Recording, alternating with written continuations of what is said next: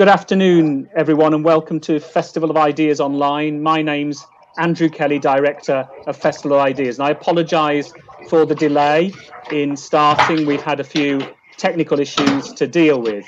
One of our themes in our work is the city and the future of the city, and making the city and cities everywhere work for all. Our biennial Festival of the Future City addresses this in detail. There's been talk about the pandemic meaning the end of the city, whether that be people wishing not to live so close to each other, and indeed the death of the office. Much of this is speculation. Cities are resilient and have been through many crises in the past, and most have survived. But as with all our work on cities, it gives us a chance to look again. This crisis gives us a chance to look again at the city and Bristol and making it better. This session, which we're running with Business West, is a chance to look at the long-term future of the city, and we're delighted to be joined by three of Bristol's 4 MPs. Thangam Debbonaire, Member of Parliament for Bristol West and Shadow Secretary of State for Housing. Darren Jones, Bristol North West and Chair of the House of Commons Business, Energy and Industrial Strategy Committee. And Karin Smyth, Member of Parliament for Bristol South and Shadow Northern Ireland Minister. Please put your questions to them in the box below. And please add comments in the chat as we go through. We'll come to you as quickly as we can. I've asked each of our guests to say something in advance. I'm going to start with Darren, as we seem to have most of the technical problems with him, but he can still speak to us. So I'm going to ask Darren to start by telling us a bit, talking about business and the future of business. Darren.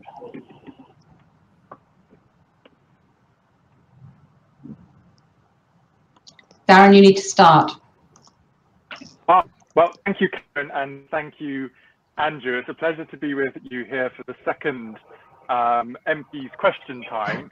For those of you in the audience that are a bit confused by the technology, I can only hear Karin. So Karin is my translator for the whole event today.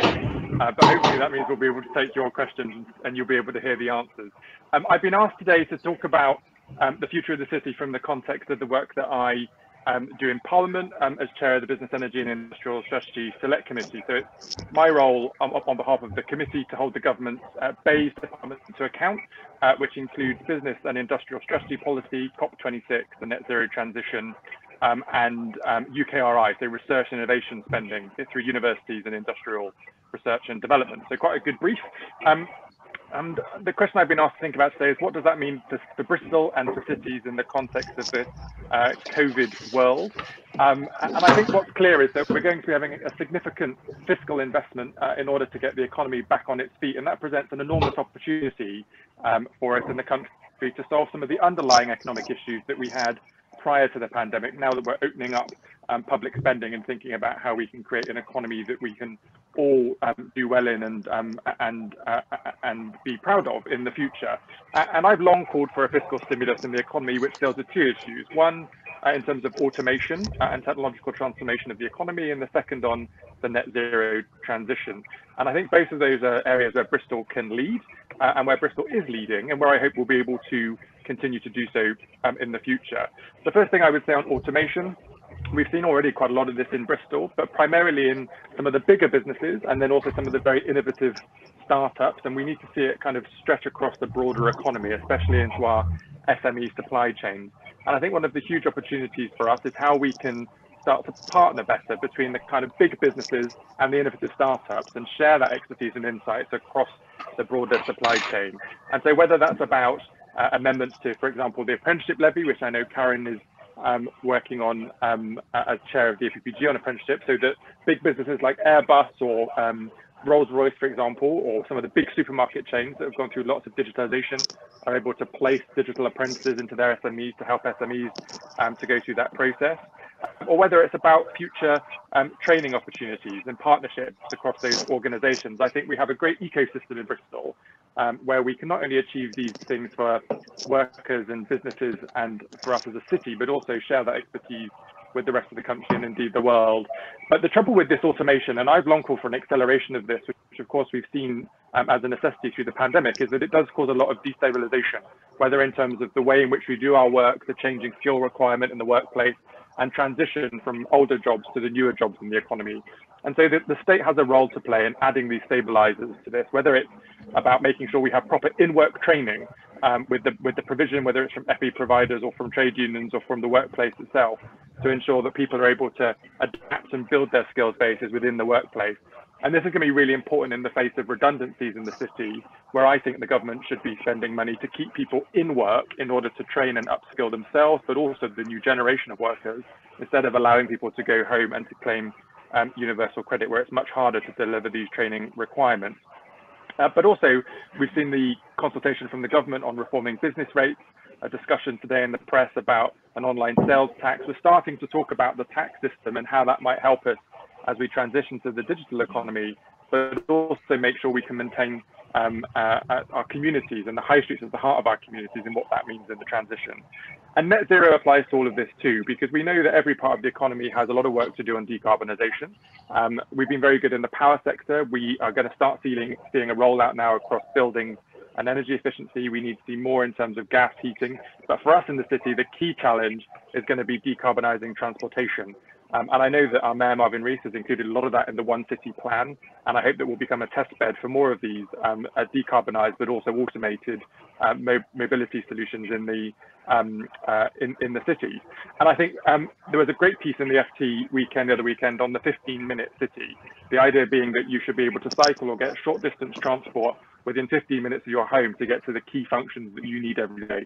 So when you bring all of those issues together, you might end up, for example, in a situation where our high streets have got gigabit broadband connectivity, where you've got closed high street units owned by the council, which become community working spaces, where we start to think more about cycle lanes or electric vehicle automation in smaller radiuses, so that we can start to have this more automated and decarbonised lifestyle in our own communities, and not just in certain concentrations in the city, which is what we've had to date. I have no idea whether that was my time or not, because I was a little distracted by all the technology going on, but I'm just going to leave it there and hope for the best.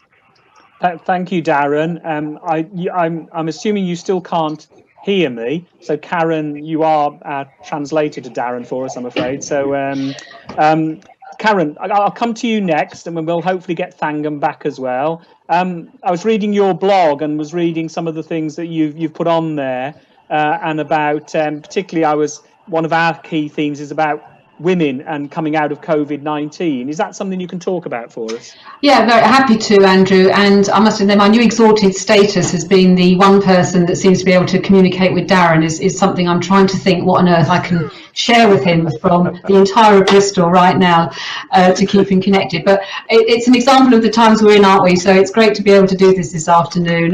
But obviously we've got a few difficulties. But we're overcoming them, aren't we? So, I think generally the pandemic has shone a light on some existing problems, but it does highlight some of the things that we really need to think about and to do different.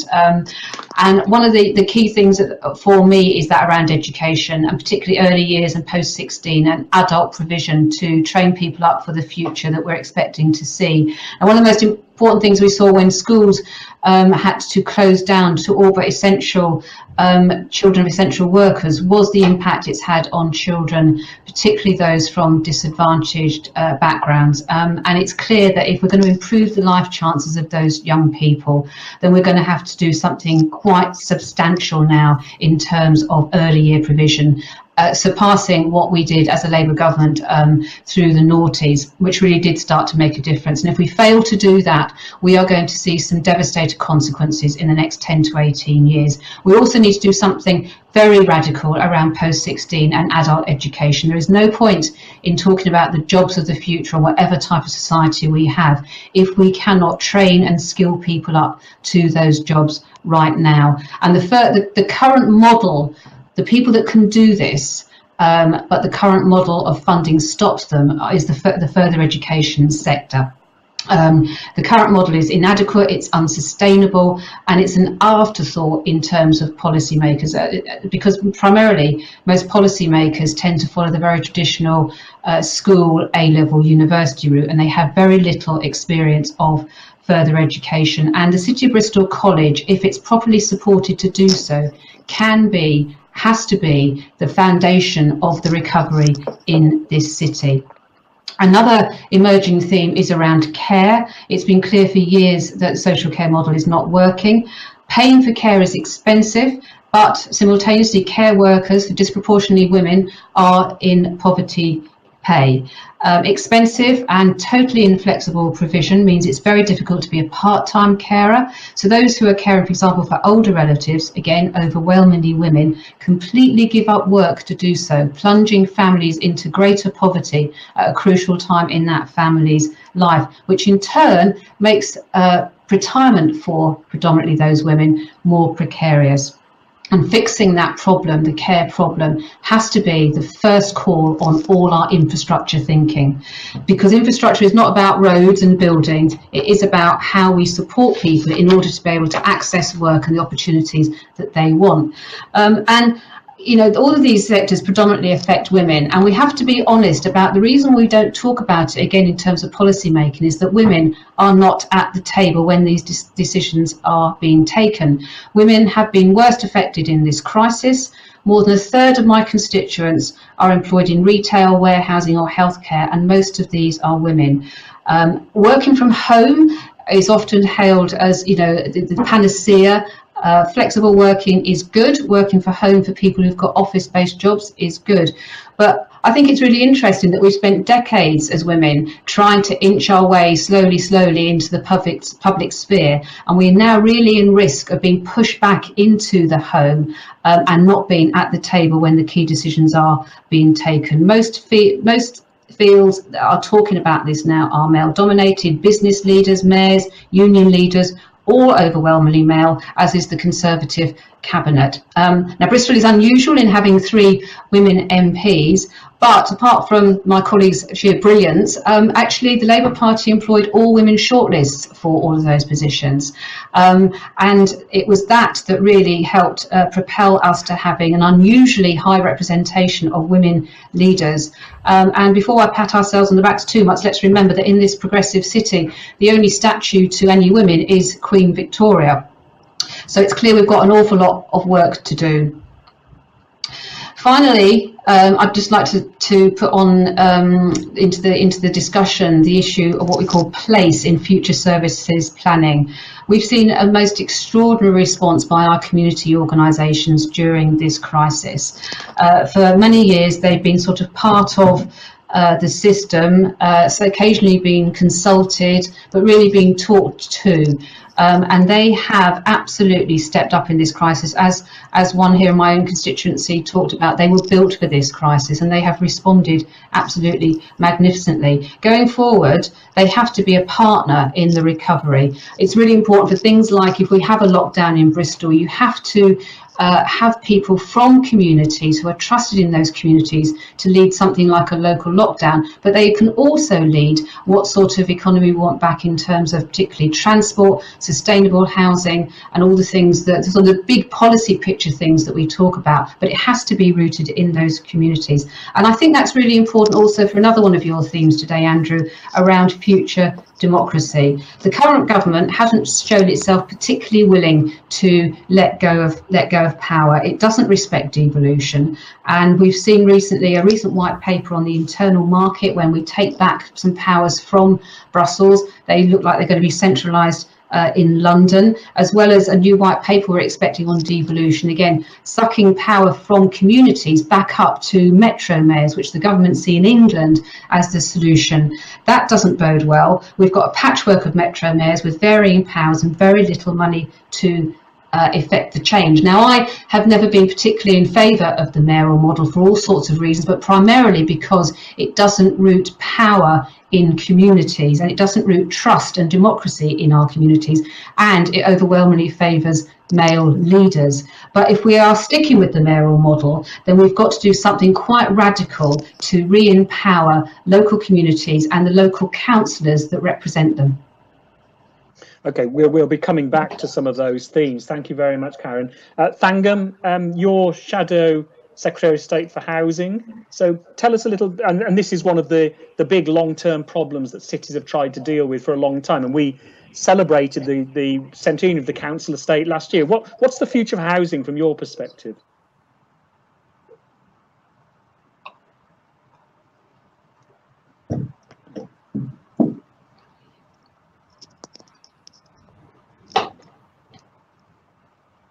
Now I can't hear. Sorry, Thangam, I can't hear you now. Karen, could you hear Thangam? Okay, let me try again. There's too many bits. That's it. Can you hear me now? Yeah, right. That's it. Yeah, that's great. Yeah. Those are the words everybody loves to hear, aren't they? You're on mute. Just a joy. The first thing I learned about housing is everybody has an opinion on housing, and understandably so, because everybody either has one or wants one, a home, that is. And I think the first thing we learned in COVID is that making sure that everybody has a home is everybody's business, because suddenly, after years of successive governments saying, oh yeah, we'll get round to solving the rough sleeping crisis, suddenly it should be solved over a weekend, because it affects everybody when there are rough sleepers in the middle of a health pandemic.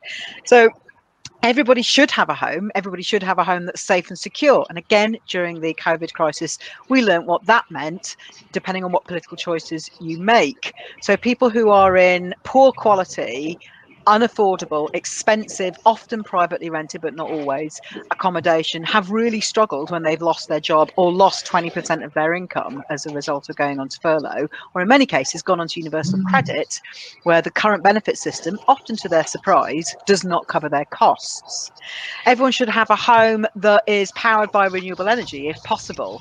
Why does that matter? Because we're in a climate change crisis as well as a COVID crisis, and I'm hoping that in the course of the next 20 years we'll be giving the climate crisis the priority it needs. But also, people started off this crisis, which is caused by a respiratory illness, in homes that were often expensive to heat or impossible to heat, and drafty and damp and mouldy. And again, that comes back to deciding whether or not we make quality of housing a priority or not. And when we have a health crisis it's based on a respiratory illness and then has economic consequences, all of those already underlying problems, they were all there already, they are exposed. They're like a blue light exposing all of these things that are already there. And some of the things that I think we've learned during the COVID crisis so far about housing is, first of all, everyone's Wi-Fi should be better. I think we all know that. But it's not something we can take for granted, because suddenly on March the 27th, everybody's bosses expected them to have great Wi-Fi and expected them and their flatmates and their partners all to be able to be on Zoom with multiple other participants in the same Zoom meeting all at the same time. And our internet ain't built for that. I had some classic lockdown moments of standing in the middle of the road outside my house, holding up a laptop, an iPad and a phone, trying to get a signal on one or other of them and failing, and having to call somebody with one ear and try and get a signal with the other ear. Now, which of us on this call has not had that lockdown experience? And office space at home cannot be assumed.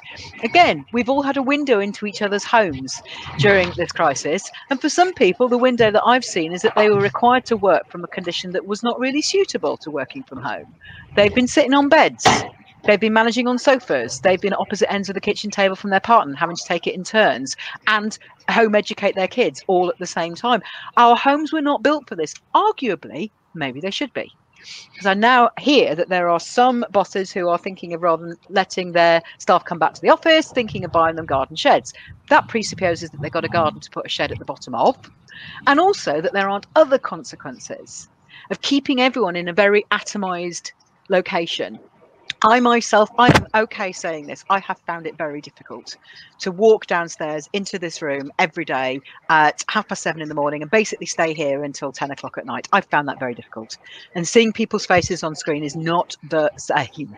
It's just not. And I can't believe I'm the only person to have found this difficult. In fact, I know I'm not. So the mental health consequences of housing need to be considered in the light of, do we want to work more from home? And if we do, what are the consequences of that for our mental as well as our physical health? And again, sure, I'm not the only one who's put on more than half a stone. The digital infrastructure and digital exclusion questions need to be built into our thinking about housing. So if, for instance, my mum had an Alexa, which honestly, I wish she had during this crisis, but she's kind of learned to work around it. But maybe it was time that we accelerated that, so that we could actually have more instant communication between homes when we needed it, when we couldn't do anything else. But also, I think we've really learnt that a role that maybe quite a lot of people, politicians included, have mocked over the years, which is that of placemaker. My goodness, how much does that matter? It matters all the more when neighbourhoods and neighbours are lifesavers and have been the answer or part of the problem. if you don't have good neighbours who are going to do your shopping in the last 4 months, how would you manage if you were shielded? And nobody can tell me that the shielding programme and support that's been put up by the council isn't good. I know it is, but actually the loneliness, the anxiety and the confusion that's been caused by being in those separate blocks of housing without neighbours at least willing to shout through the window at you to check you're in one piece, I think that's been really troubling. So a couple more thoughts just to chuck into a controversial discussion, I hope.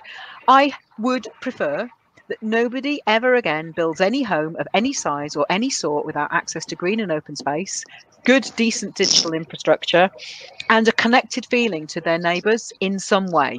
I've really seen the difference. In my constituency, I have 36 tower blocks. There are 2 next to each other over in Lawrence Hill, one that everyone has access to outdoor space and one that nobody has it. And my hypothesis, which I'm willing to bet on, is that people have suffered differently in those 2 homes, those 2 sets of council blocks. And I think that's really important. I think there needs to be more respect for placemaking as a role, and for neighbourhoods and communities, and for local councillors, as Karin has said. My local councillors in my patch, I think, have been extraordinary. They've known their patch to the last inch, and they need to be involved in making decisions about what is built, where, for whom, and how. Because the how matters just as much as the where and for whom, because it needs to be in a way that gives local people jobs. Because if we're going to build a load of homes, which we obviously need to, we need to think about not just where they're going to be built, but who's going to do the building, who's going to get the benefit of those construction jobs. I want them to be our constituents primarily, without being overly parochial about that. I don't want them to be people who have no stake in our communities, because I think that they will make better houses. I might be wrong about that. And I really feel that everyone thinks that housing is the problem that they can solve. And the more time I've spent on housing over the last 4 months, the more I've realised it is a very knotty problem with a lot of policy levers that look easy at first sight and have got all sorts of unintended consequences. But I think we all need to be part of the discussion to solve our housing crisis. Thank you.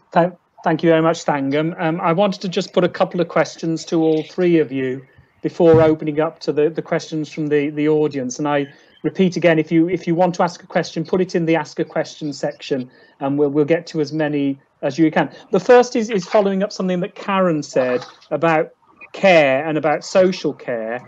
One of the big issues that comes up in lots of times in whatever we do, whether it's about economics, whether it's about politics, whether it's about placemaking, whatever, is about the failure to address long-term social care. And this is one of the big issues facing us all, not just cities, but cities as well as any others.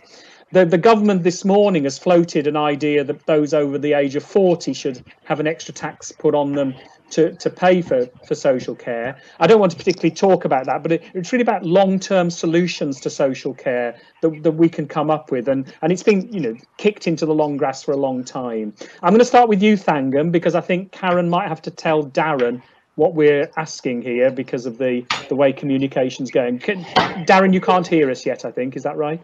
No, okay. I'll start with you, Thangam, then I'll come to Karin, and then to Darren. I think, and again, I'm going to keep doing this. I'm going to reference COVID again, because I think as we design a social care system that works, we need to think about what we've learned from having one which has really failed not only residents but workforce in the last 4 months, where people whose jobs did not feel valued were suddenly told they were key workers but were not given the kit to do the job, which was literally life-saving. So I think we have an opportunity now to do something which a young campaigner, decades away from leading social care himself, said to me in the 2015 general election that he felt that digitisation of our workforce should allow us to reappraise which jobs really, really matter. Now, he said this to me in 2015, and blimey was he right. And that if we know which jobs really, really matter, we should be thinking about how we recruit, train, qualify and pay those people, and decide as a country that if we really think social care really matters, then we have to pay accordingly. But we also have to stop thinking about social care as just something that happens in homes, or just as something where somebody comes into your home and gives you a meal and has 20 minutes with you and then off they go. We need to think about it in a different way. We're going to have more multi-generational houses, possibly. That's one thing we might want to have learned from the COVID crisis. What does that mean for our housing? It means quite complicated things in terms of building homes that are truly accessible. I would add to my list of let's never again build a house that hasn't got blah, blah, blah. I would add let's never again build a home that isn't accessible, because at the moment, a lot of people's homes, even if they wanted to have an elderly relative living with them, would be difficult to adapt. And although we can't go and retrofit every single home that already exists, although I'd like to, we certainly don't need to carry on making the same mistakes. So I think when we are building our homes, as well as when we're designing our social care system, we need to think about the people involved and their needs, and we need to try thinking 40 years in advance. But especially with social care, I want us to start valuing those people properly and showing it meaningfully. Okay, thank you, Thangam. I'll come to you now, Karin, and then when you finished, if you could say over to Darren, that might enable us to get Darren in. And I'll order from Darren something that I really want. I still can't think of what I'm going to get Darren to do with this great new power of mine. It's something that I've been talking about for a long time. We employ a small team here in Bristol. Every employer I know is affected by this. People, normally women, who have to drop everything at the drop of a hat to support and look after older people. And frankly, older people deserve and expect much better dignity from the system to which they have contributed all their lives. They do not want to be dependent on younger children or grandchildren to support them, and we need to start treating them with much more respect. A couple of years ago, the Health and Social Care Committee in Parliament, along with the Communities Committee, worked together on a series of proposals. The evidence is overwhelming. They produced an excellent report with some options about how to tackle this. It will be expensive, but the reality is this is expensive right now because of the loss to businesses from people needing to give up work, and from the loss to families' income. I don't have the latest figures, but certainly a couple of years ago, on average, families were losing around £20,000, £23,000 from a family income where women have to give up work over the age of 50 to support older people. So the loss in terms of the economy is absolutely massive. It is everyone's problem. We do need to stop seeing it as everyone's problem. And perhaps out of this crisis, we are seeing now a lot of people making life-changing decisions. I myself, my mother lives by herself 100 miles away. My mother-in-law also. We are in this terrible vortex of online phone calls to doctors, trying to understand medication, trying to make sure that there is enough food and support. Neighbours have been amazing.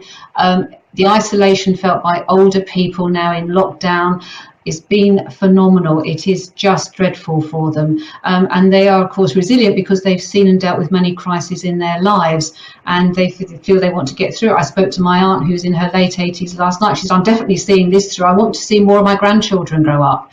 They're keeping isolated. They're going to be isolated throughout the next winter. That's a very long time. And of course, the stories we've seen of people looking through windows, not being able to hug children, grandchildren, great-grandchildren, that basic human touch that we all rely on. If nothing else propels us to dealing with this crisis right now, then that would be a shameful position for this country to be in. We built the National Health Service out of the chaos of the last war. Let's build that National Care Service out of this chaos. Darren? And over to Darren. Over to you. Thank you. I think I've got the gist of the question, but I may not answer it in specific terms, so apologies if that's the case. I mean, if this crisis has shown us anything, it's shown us two things. It's shown us the interconnectedness between the National Health Service and our social care system, and that's caused us many problems, both for people who live in social care settings, but also in terms of managing these types of public health issues. And it's also shown us, as Karin said, the amount of work that people do on a voluntary basis for their own families and in their own communities, where they were then unable to do so. And that highlighted the difficulty, but also the amount that they do on behalf of our public services. And, you know, the government said at the election, and they've said since, that they're going to bring forward, unfortunately, yet another review, but to try to find a consensus on how to deal with social care. We need to get on with that. There's no reason for the delay in that, and we should be able to find the time to do that. As you will know, and as Karin has said, in Labour Party, we've long been calling for the integration of the National Health Service with the social care system, so that you can streamline that connectivity between primary, secondary and tertiary care, so that it works for patients. But also, when I visited Southmead Hospital a few weeks ago to see how they had adjusted to the pandemic, and they've been doing a phenomenal job, by the way, and we should pay thanks to all of our healthcare workers, but a particular shout out to Andrea Young, who's the CEO of the North Bristol NHS Trust, who was due to retire and extended her retirement because of the pandemic, and provided some fantastic leadership while she should have been packing up her boxes, was the digital transformation. So because of necessity, the Trust has been able to power on with some of the digital programs, some pretty basic things if you look at it from a corporate perspective, but massive things from a public health service perspective. So that clinicians were able to do electronic discharging, they were able to take electronic notes across the wards. Patients who were able to have appointments via online video conference where they were able to do so, which helped them not having to kind of commute to the hospital when they shouldn't need to because of the pandemic, but probably don't want to in normal times either. And the grand hope of this kind of digital transformation and modernization of the health service, alongside the integration of health and social care, is that you can start to free up capacity and funding for the things that are really important. And as Karin said, the kind of face-to-face social care provision in the home is really, really important. And we all know we've been underfunding social care workers and the social care system for a long time. So if we're making efficiencies in running the system because of digital transformation and because of integration, then we should be able to redirect funding and human resource where it really, really matters. And we've, a lot of us have been talking about this for a long time as an academic perspective. And I really hope in the review of the social care system, the government ought to be bringing forward very quickly, we'll be able to talk about this in a reality as well. Thank you very much, Darren. Just a quick question to each of you before we move on to the audience questions. And this is about one of our big key themes this autumn, for a long time really, but this autumn and ongoing, is about the future of democracy. And there's huge concern around the world, particularly in former communist countries, the United States, on about how democracy is in decline. What would you suggest we do to improve the conditions for democracy to flourish in this country? And what I'll do is I'll go to Karin first, then to Thangam, and then I've put in the notes to Darren. The question is there, so if you could look in there. Karin, please. Well, I mean, I think we should, keep in our thoughts. We've had 3 general elections in the last 5 years. We've got a lot of elections coming up next May, and this is a great country, and we do have a very lively and engaged democratic tradition. I do think, as I said in my comments, that there are huge problems around the current government's proposals on post-Brexit internal market. I'm a supporter of devolution. I'm a shadow minister for Northern Ireland. I spend a lot of time there. I'm vice chair of British Irish Parliamentary Assembly. I spend a lot of time across the United Kingdom and Ireland. Long histories of very different forms of representations. I think we have to respect the differences politically across these islands and build democratic structures that reflect those, which is what we did in government with the devolution settlement. That's got to be a dynamic system, and will be constantly need updating and refreshing. But I'm afraid the government's proposals at the moment look like it's not going to do that, and it's no respecter of those traditions. And I'm particularly worried, and have been for a very long time, about English devolution. I think we don't have the voice we need in England. I think that in large part drove some of the divisions we saw over Brexit. And for the future, I think we need I'm not convinced of a sort of an English Parliament, but we certainly need a devolution settlement in England that is rooted, as I've said, in our communities, and that does mean empowering councillors to be able to make decisions. So whether we have this constant Bristol size problem with the City of Bristol or Greater Bristol, or dare I say Avon or Wecker or the Combined Authority or the Western Gateway, whatever it's called. I'm afraid I've been here too long now to hear these different structural solutions. What does it do for people in South Bristol? And unless there is a strong voice from empowered councillors in South Bristol who have a transparent way of being involved in decision makings that is public, accessible, and changeable, then I'm afraid that will start to wither on the vine. So the government currently is looking like it's sucking powers into Westminster from Brussels, and it's sucking up powers from communities into these metro mayors without really any accountability locally. And that's where I think we need a very strong focus in the next few years. As I've said, I wouldn't have mayors, city or metro mayors, but I think if they're here, then they have got the governance around them has to be radically changed to keep our trust. And we now have trust in our communities as a result of this crisis. As Thangam has said, knowing our neighbours, knowing our community groups, we have built trust. We need to build on that. This is an opportunity and forge a different constitutional settlement around those metro mayors and English devolution. And English devolution, you'll be interested to know, is one of our themes we'll be looking at probably in around October time. So we'll be coming back to you on that. Thangam. Oh, I'd love to. Thangam. Well, first of all, the risk of being controversial, I think reports of the decline in democratic engagement are hugely overhyped. Over the last 4 years, I would say that there can't be many people in this country who haven't told their political representatives what they think on the subject of their relationship with Europe. Whether they were for it or against it, we certainly heard it.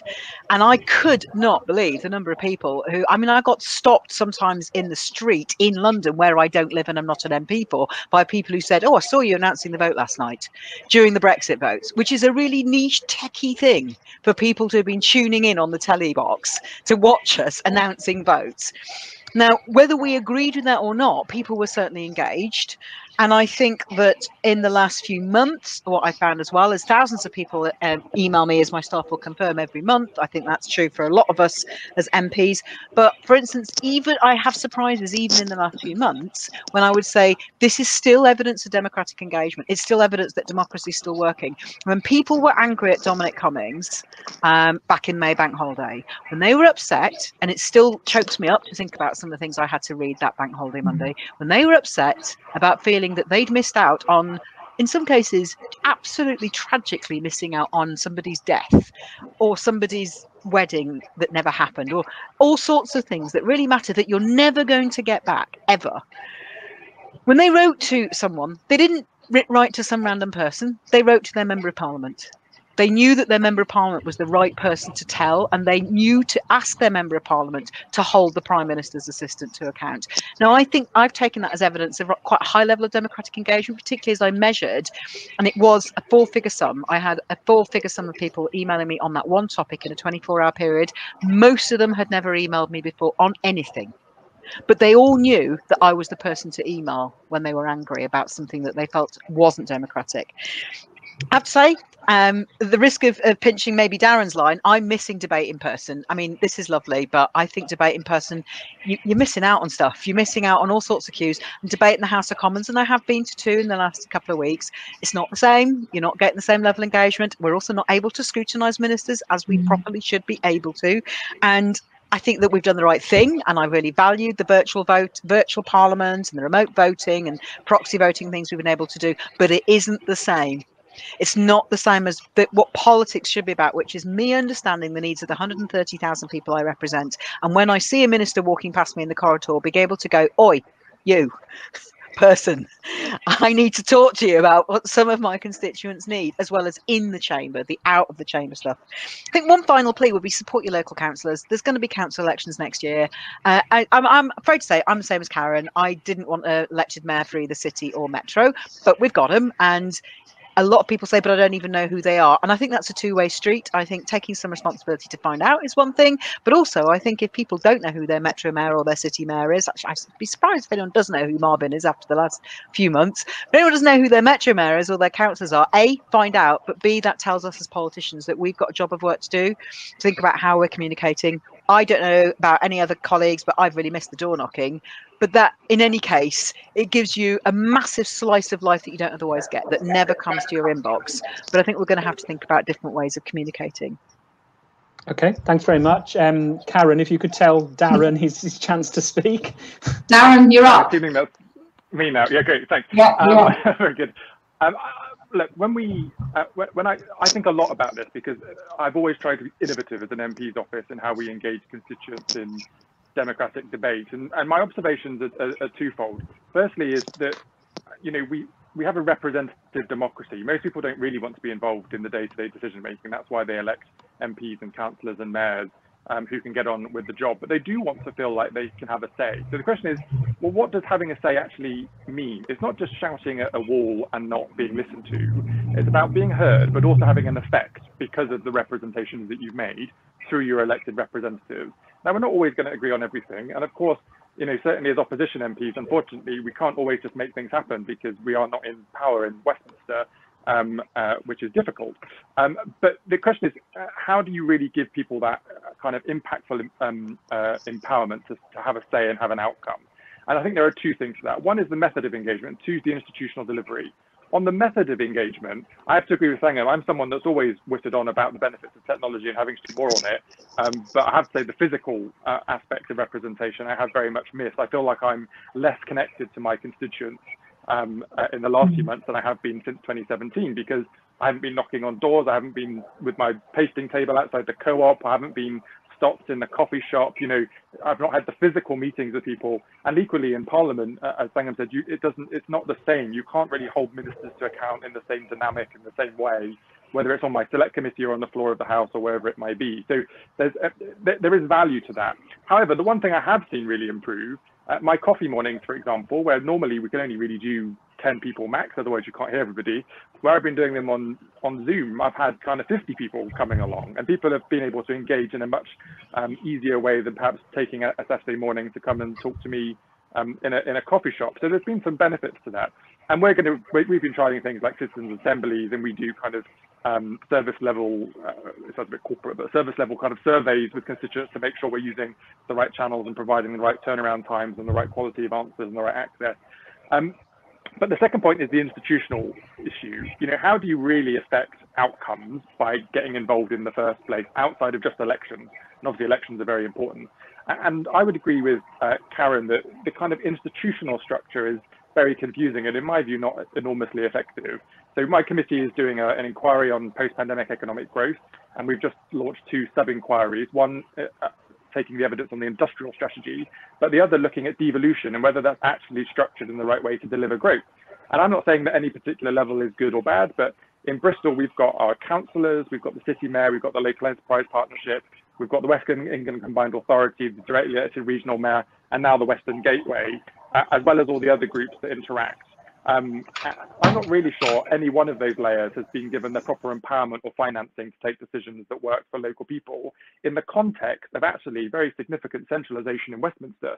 I shadow Bays. I don't think Bays is able to take any decisions right now unless Downing Street signed off on it. There's very significant centralisation going on, whilst you've got this kind of confused institutional structure that doesn't really make sense to local people. So we're going to be reviewing that, because if you go to Wigan or Sedgefield, they've just got council. That might be the right answer, who knows? But why have we got 6 tiers in Bristol and 1 tier somewhere else? And then how does it work in Scotland, Wales and Northern Ireland when we are, supporters of the United Kingdom? We want it to work for the whole country. So we've got to kind of make those points connect. And as MPs, we can do all of the stuff on engaging with constituents, and we all do that. But we do have to get the outcome right, so people feel like it's a good use of their time to engage in democratic debate outside of elections, so they can really see outcomes. And we've got a lot of work to do to get that right, in my view. Thank you very much, Darren. I'm going to take some more audience questions, and I won't ask you to all answer them, except where we can, but I'll come to you individually on relevant questions. And the first is to you, Thangam, which this question's got a lot of votes, is about, given the changes to the planning rules which the government is proposing, is this going to have an impact on creating better living for people, greener living, nicer spaces to live in, and so on? Yes, and it's not a good impact. I mean, the government has presented planning as the obstacle to better living. I don't think the planning system's perfect by any manner of means, but a planning system whereby people's locally elected representatives on the council get to scrutinise planning proposals. That's important, because it's councillors who often know exactly where the green space is lacking, or where there needs to be some extra funding for a playground or a school. It's councillors who, in that decision-making process, get to decide that there needs to be more truly affordable housing or more money for community infrastructure. If you cut planning out, you cut all of that out, and that's a problem. They've also put a great emphasis on this thing called permitted development. Permitted development, it's not, it's a thing which, when you first hear about it, you think, oh, that makes sense. Empty office buildings you should be able to convert them into dwellings. Well, okay, you should, but you also need to think about what the infrastructure is behind that. Are they being turned into homes that are fit for human habitation, or are they, as is often unfortunately the case, being turned into rabbit hutches? And again, my COVID lens here, lots of people have had to live through the lockdown in one of those permitted developments with, in some cases, no windows on bedroom walls, no daylight. And I dread to think what that's been like.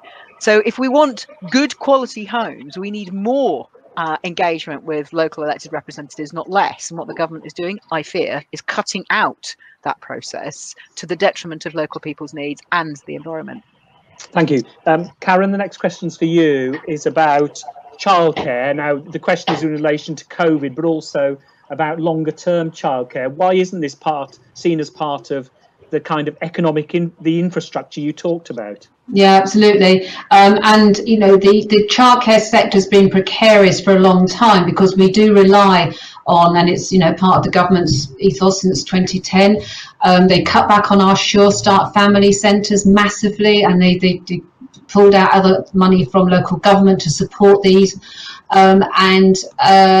We rely on then private providers. Now, lots of these private providers, I'm not against a mixed economy here, but by relying on the private providers who are now themselves struggling, ironically sometimes because obviously their workers often need to have kids in school, for example, they are struggling. So women that are looking, particularly women who tend to be looking for the childcare, are not finding there's any capacity in the system currently. So where we're wanting people with children to come back to work, either the kids aren't all in school and or there is no childcare capacity for them to be back to work. So again, really, just as in the social care system, it's really shining that spotlight on why childcare is not someone else's issue, it is everybody's issue in the economy. And, you know, we can't allow the market to be the sole determiner of this provision. It is as important. That's why some of us talk about this as an infrastructure issue. You know, we need roads in this city, we need trains, we need buses to work, but we also need a caring system established for both childcare and social care that is flexible, that people can afford, because otherwise the women that are currentently doing so badly out of this COVID crisis will do worse. And of course, one of the reasons that women are in insecure work, are in these new self-employed schemes, etc., and they're not getting the government support, is because they have elected to have this sort of flexible work. I did it myself when my children were younger, in order to allow you to look after children at the same time. Thank you, Karin.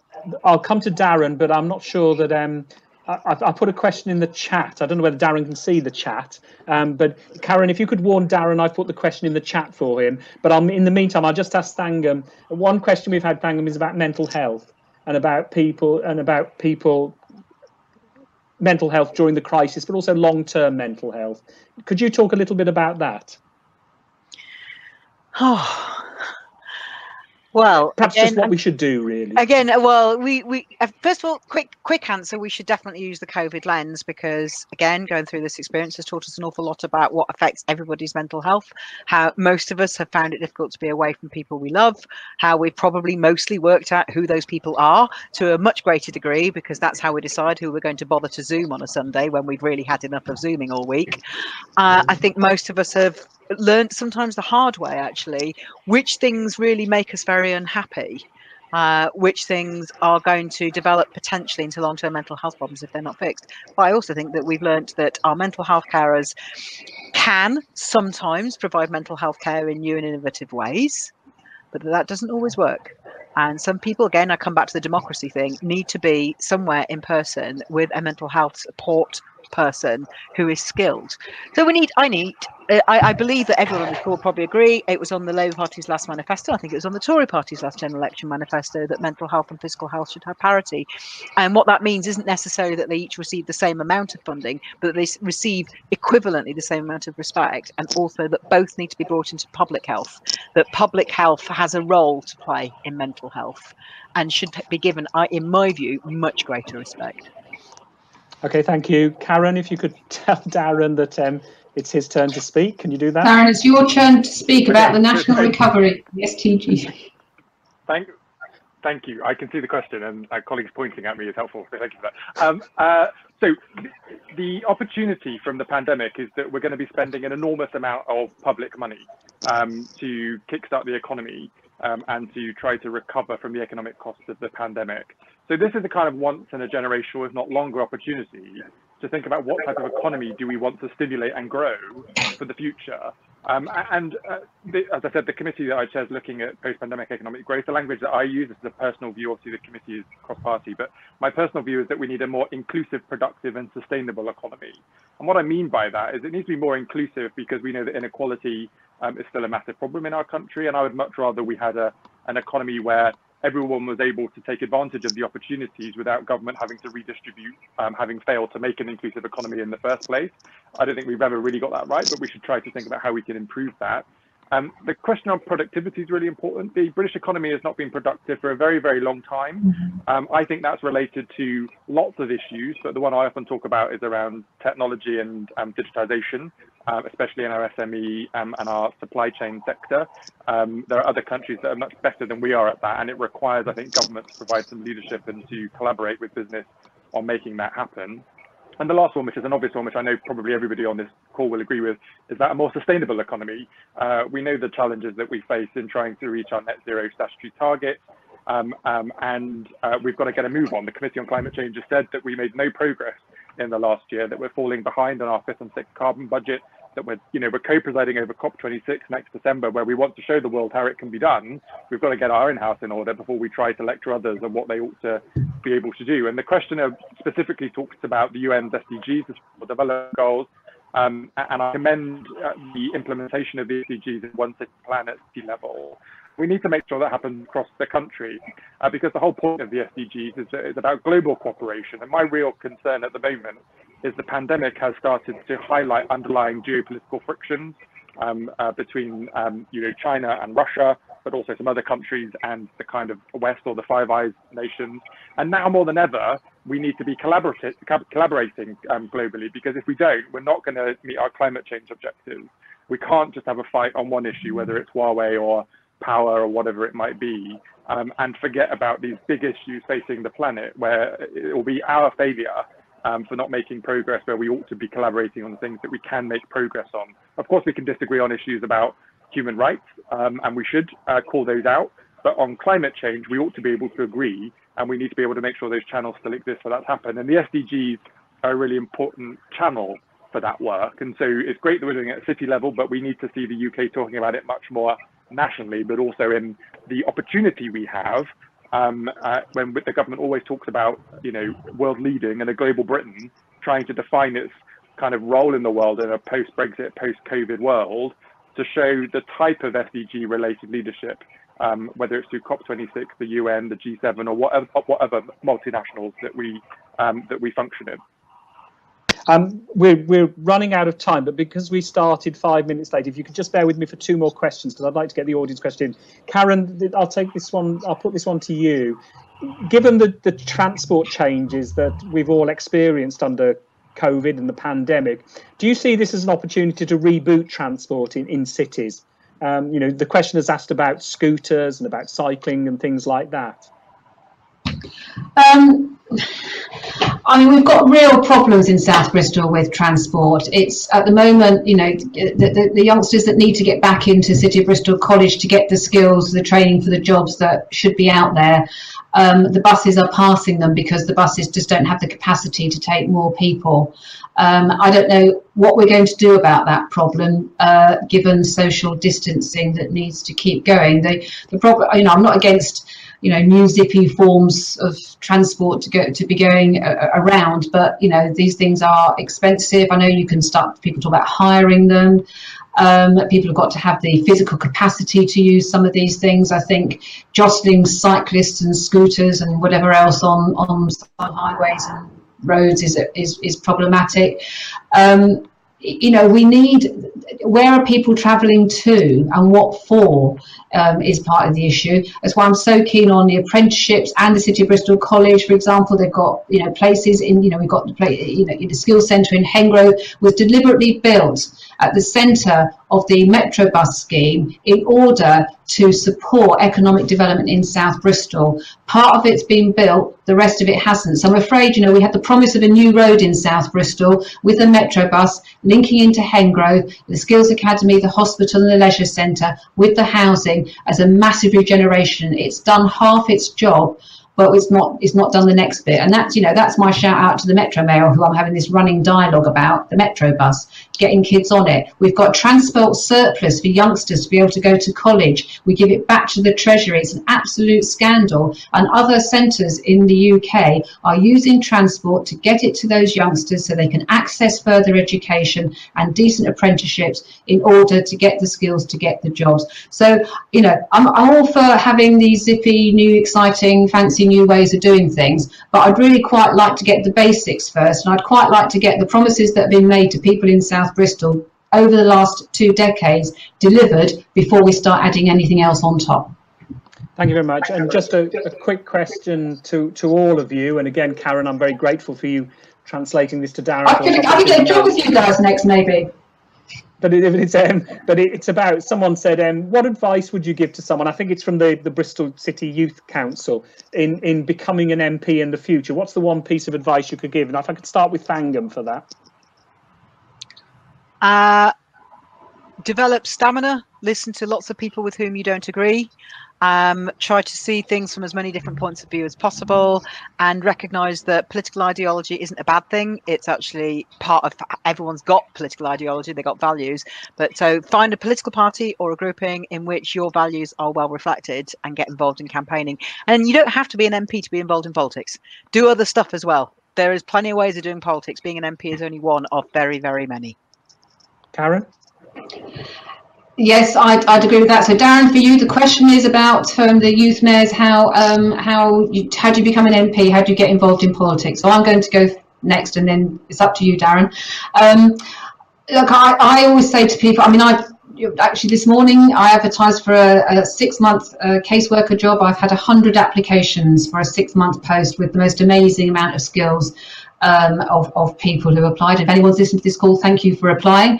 You know, people do want to work in and around politics. It's always very popular. Well, I've always said what I thought to myself. I've always been involved in politics, but I wanted to go off and get a proper job and a proper career. I was much more interested in running services locally and understanding how organisations, businesses and public organisations worked. And I do always say to people, you know, get yourself skilled up in jobs in the real world. It doesn't matter what it is. I totally agree with Thangam. Understanding how services, how laws affect people, what they're like on the ground, no substitute for it. Almost doesn't matter what that experience is with people. And tolerance, learn tolerance. You know, 2 ears, 1 mouth, and from that, whatever the future holds, I'm really optimistic about that. I've got 20-year-old, an 18-year-old, and a 15-year-old at home, listening to them and their mates and so on. It's a turbulent time, but it's a difficult time, and I don't underestimate the mental health strain. I really don't. But it's also a massive opportunity to forge a future in what is also a dynamic global time for people with decent values and tolerance and ability to listen and learn and help people. And Darren? Thanks. Darren? I think, yeah, thanks. Well, first of all, we should all be involved in politics because we're all citizens in a democracy, as we've been talking about today. So whether it's about turning up to a coffee morning or a citizens' assembly, or getting in touch with an elected representative, or coming to a town hall meeting, or taking part in a hustings at an election, and of course registering and voting in an election, we should all be doing that.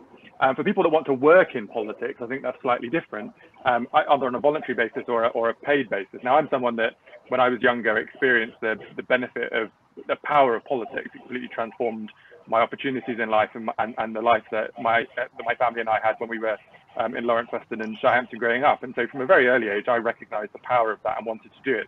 But to go to Karin's point, I also recognized that in politics, I think it was, I can't remember who said it, but we're all kind of ships on the horizon, without any disrespect to colleagues.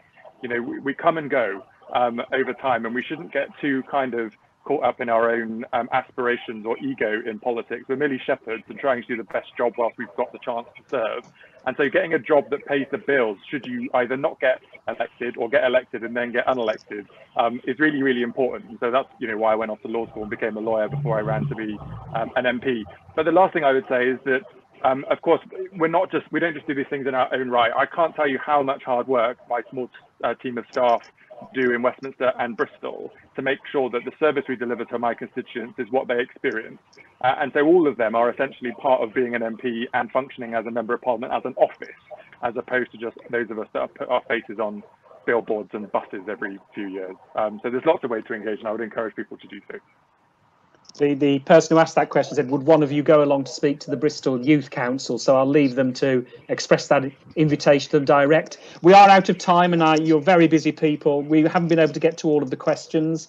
Indeed, many of the questions I wanted to ask you as well. But we will run another one of these later on in the year, hopefully. I do apologise for the technical problems that we had. I'm very grateful for people who listened in and asked questions and put comments. And I'm very grateful to our speakers, to Thangam, to Darren, and to Karin as well for being a kind of proxy for me as well with Darren. So thank you very much for that. Good luck with all that's going on, and have a good rest of the summer, and look forward to talking with you again. This is Festival Ideas Online. We've got more events coming up. On Thursday, we've got Anne Applebaum on the twilight of democracy. So look forward to that very much. Thank you very much, and have a good afternoon. Thank you. Thank you.